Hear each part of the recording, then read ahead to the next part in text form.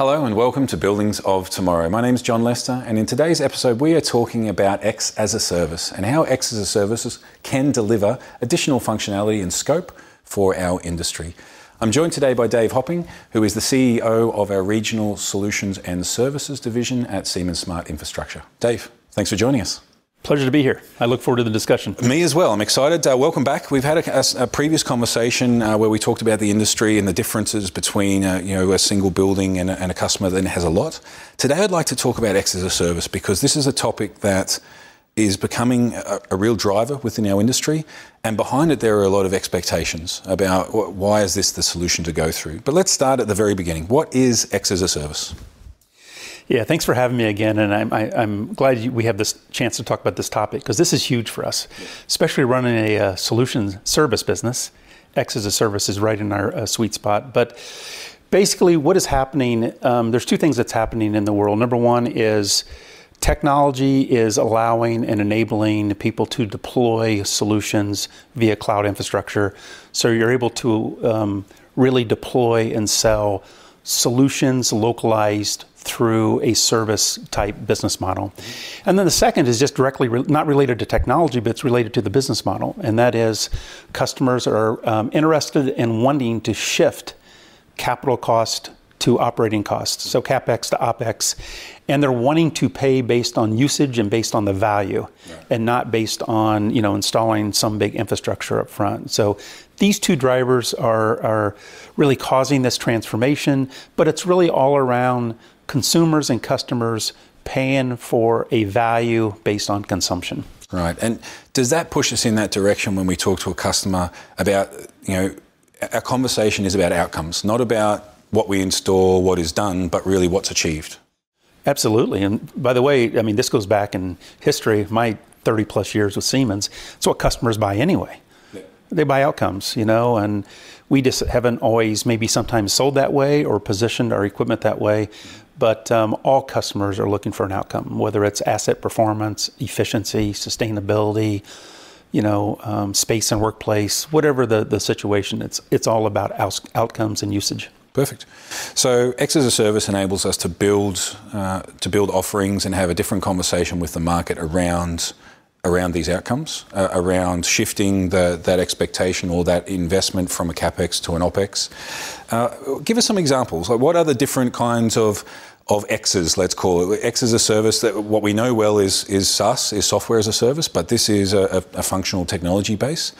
What are some of the X's for X as a service? I don't know how much time you have. Hey, bring it on. We've got time. The reel is running. We won't run out of tape for a while. But I'll give you some real life examples, and then we can go deeper. If you'd like. One is in the area of employee experience. So we made a couple acquisitions, a number of years ago with Enlighted and Comfy, and employers are wanting their employees to have a better work experience. How to find parking, maybe order food, reserve a conference room, reserve a desk. This is all about the experience the employees will see, in their facilities. And so we sell, the Comfy and the Enlighted applications as a service model. Another example would be just in our core business, whether it's in building automation, fire, security. We're seeing more and more customers wanting to pay for life safety, wanting to pay for comfort control, wanting to pay for asset performance, but they want to pay based on the outcome. So we have, building automation as a service. We have security as a service, different types of offerings. We have within our Enlighted business, we have data as a service. So Enlighted Sensors connects all this data in the building. It goes into their Amaze platform. And then from that, they're then exporting the data into third-party applications for real-time service. So this is more data as a service, incorporating their data.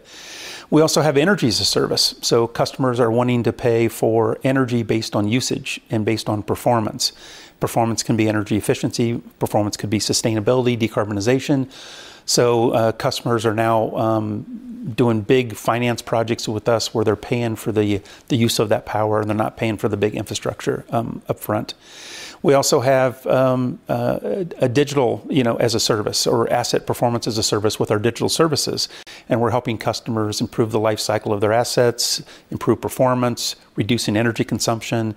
And once again, the KPIs are measured to that outcome. So I mean, I could go on and on, but these are some of the areas of as a service that we're seeing deployed in the marketplace, and we're deploying today. Yeah, perfect. So effectively, anything as a service is the story of the day here. Like, as long as the customer is looking to achieve something, as long as they're looking to reach an outcome, the technology, the let's call it the assets, the systems that enable that, can really be delivered in this business model. Absolutely. And and for me to summarize, there's three main levers. Number one is technology's enabling it. Mm-hmm. Number two is customers are learning that they can pay for outcomes and not pay for infrastructure up front. And then it's the shift from CapEx to OpEx. To OpEx, yep. Understand. Now, you mentioned a couple that I would like to dive into a little bit more detail. One was energy as a service, but one that I hear around the industry every now and then is flexibility as a service. What is flexibility as a service? Yeah, well, it's really connected together, but it's enabling the customer to combine different energy systems into one where they're maximizing or they're lowering their cost of energy, but they're maximizing their usage of fossil fuels. So why is it called flexibility? Because you need to have the flexibility to maybe buy from the utility, maybe buy from a renewable source. Wind power is one to look at, but you can't use wind power if the wind's not blowing. So then if you have to have the flexibility, then you need to store the energy, so you need battery storage. So you're starting to combine different energy sources from the utility, from renewables, storing as a battery storage. You're also seeing e-mobility charging connected to the building, and how you monitor, control, and how you use power. This is that flexibility component. But the key to flexibility is you have to have some type of storage, on site. And then in some parts of the world, we're even seeing hydrogen, come into play. And then the as service part is no different than what I described earlier. They're paying for the use of that energy, and if it's done in a proper way and in a sustainable way, you can actually pay for it less, so you get savings and you decarbonize at the same time. Yeah, right. And that's one of the most exciting use cases, because we see, we talked in a different episode, but also we see around in the industry so much. Companies are setting themselves decarbonisation goals, and this can't just be achieved by switching off one thing and switching on another. That flexibility is such an important part. And you mentioned e-mobility there with their less decarbonisation goals, but we see so many major auto manufacturers also setting themselves an e-mobility target for their actual production, which is going to become a really huge part of the infrastructure, the energy scope that we look at. I'd love to know if you have an example for this, because we just talked about a lot of things: renewables, on-site storage, maybe even on-site generation, our normal fossil fuel or energy purchasing from a utility, e-mobility, all combined. Do you have an example of somewhere where you've done something like this, and what effect it has on the customer really trying to achieve those goals? Yeah, we do. We have a number of examples. One is a smart hospital project. Brauhofen Hospital, if I said that correctly. It sounds good to me. Yeah, but this is a smart hospital, which energy is a flexibility. So we are deploying renewable energy, and we were deploying battery storage. And so we are enabling the hospital to be able to use power the most effective way, whether that's from the utility at a low price point, or whether that's through energy storage from utilities, based on either wind conditions, sun conditions.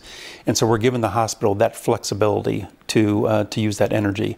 And then, maybe not directly related to that example, we're also seeing other smart hospital and smart office projects where e-mobility is being connected to the infrastructure.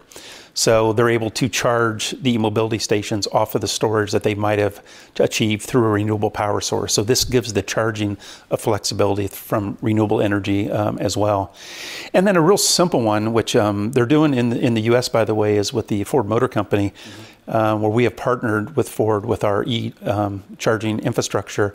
And I don't know if you read about this, but the vehicle will actually be an energy source for the home, if the power goes out, if you have a brownout or et cetera. So again, you can probably imagine, wow, I can charge my home or leverage my truck sitting in my driveway to power my home if there's energy power. So these are just some of the examples of flexibility that we're seeing. And that use case that you described, using e-mobility as almost an on-site storage, also replicable not just for residential but also for a hospital. When you know that your car park is full during the day, you can use this as these are the kinds of applications that until we reach now as a society, this critical mass and e-mobility is somehow a norm.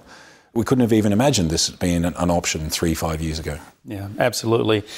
And the other thing to think about too is a lot of customers, especially industrials, they all have decarbonization goals, but they also want to have their business be resilient. You know, they need a resilient business, and they also need energy security. So you start combining these value propositions of business resiliency, which basically means how can I keep my business up and running, especially in certain parts of the world, maybe not so much in Europe, but you get into the US and you get into Asia where you have these big natural disasters where it can knock out the power grid for a number of weeks and months. Your business goes offline, and it's a big problem. So business resiliency, business energy, this flexibility also comes into play with that as well. And then this is where technology is important, because who's making those decisions of where to use power from, when to store power, when to run the renewables? I mean, so you have to have some analytics and some forecasting ability to help make these decisions. And then the technology to take the action as well. So linked into that energy infrastructure as well to make those decisions. This is a tough one. How important is it when we talk about companies trying to reach their decarbonisation goals as a society, us trying to have a solid impact on our kind of let's call it our impact on the environment? How important are these kinds of approaches, that flexibility, to actually enable us to do that? Yeah. Well, I think it's absolutely essential. And let me tell you why I feel that way, because everybody wants to do that. You know, everybody wants to say the right thing, whether it's save the planet, whether it's decarbonize. But how many people have really done it? You know, and then you ask, then why haven't they done it? Well, maybe the business case hasn't been there, you know, or in some cases, maybe it not even the business case not there, but it costs more than it did before to decarbonize. And so the technologies and the flexibility is dramatically improving that business case. And so what that is doing is that is helping consumers and decision makers and companies make those decisions to really decarbonize, which I think we all agree that we need to do for the future of our society and our planet. So I think without the technology, it becomes a story, and some people will do it, but we would not see the implementation as fast as without it. I understand. And also linking back to that X as a service, without putting those technologies into the context of the outcome and really setting clear goals for that outcome, it makes it more difficult as a business to make these decisions. Yeah, well, it makes a decision easier for them because they know they're going to pay based on the outcome and the usage. But it also is critical because they don't have the capital to outlay for the infrastructure that will benefit them sometimes 15, 20, 30 years. You know, they have a hard time, putting that capital up front. And a lot of companies are looking for, 2-3 year internal rate of returns, paybacks. And so this X as a service speeds up the deployment of these technologies and the value add, which is what we need to make happen. Yeah, absolutely. And we did just deep dive a little bit into flexibility as a service and energy linked together with that. But as you mentioned, there's so many different use cases around employee experience, around automation or safety as a service. Do you have another favorite out of all that list of X as a service? Do you have a favorite X above and beyond flexibility? Well, I got a lot in my personal life, I use it a lot for, entertainment and gaming and, and all of that. But from a business perspective, I think my favorite right now is around our service business and our data-driven services, because we're able to deploy, asset performance as a service, and we're able to put our digital analytics on top of assets in buildings, fan systems, pumps, boilers, chillers.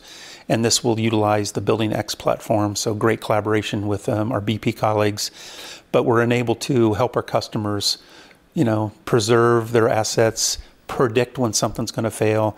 And just imagine how important that is, like in a semiconductor plant. If a semiconductor plant goes down every 15 minutes, is 1.5 million.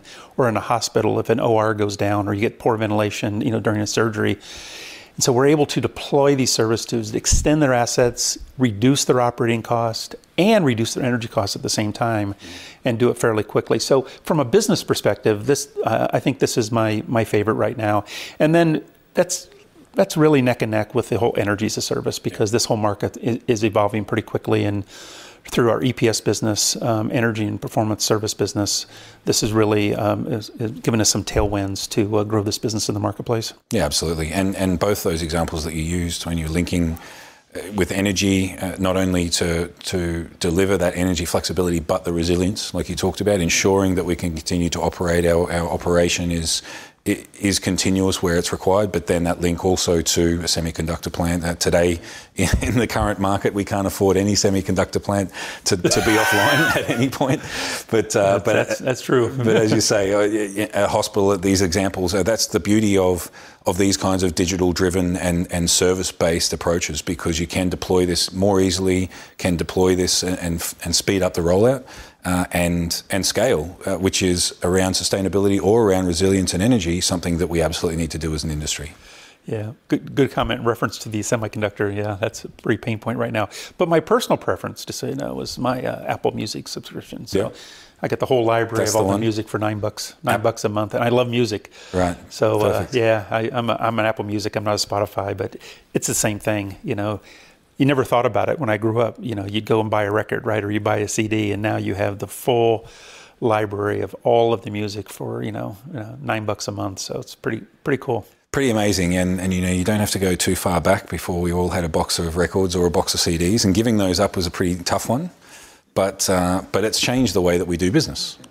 When we talk about music, it's changed the way we listen. I listen to more stuff and different stuff than I ever would have if I had to go and buy a CD. Absolutely. What's on the playlist at the moment? What's at the top of the list? Oh, yeah, I like different music. I mean, I'm a little hesitant of saying this, but I like I'm a big fan of Dua Lipa right now. Cool. Yeah. Nice. Yeah. Big fan of Dua Lipa. I like a little rap, the good rap. Yeah. Yeah. I like John Mellencamp. Yeah, so I like a variety. Hey, this is part of the beauty, right? It is, and you mentioned it. Yeah, and you can download it and listen to it on the plane or listen to it in the car and all the rest of it. It's also the beauty of the energy as a service. Customers can get a little battery storage, they can get a little renewable, they can get a little flexibility. One day it will be just as easy. I like it. Hey, Dave, thanks so much for the conversation. Really enjoyed it. And again, I think we took that deep dive into one of these individual XaaS as a service around the flexibility, but hey, there's so many more, and such an important thing for us as an industry to scale. So I get the feeling that maybe we talk about some more in the future, I hope. It'll be evolving, so. Bring it on. See you next time. Absolutely. All right. And thank you all for joining us. So please remember to like, comment, share this episode, subscribe to us, whether you're watching the video on YouTube or you're listening to us through one of your podcast platforms, Apple Podcasts, Spotify, hard to know. Don't have a preference, at least for this one. We're not going to sign an exclusive deal with Spotify for 100 million anytime soon. So please remember to subscribe, look out for new episodes in the near future. And otherwise, thank you very much for joining us, and we'll see you soon.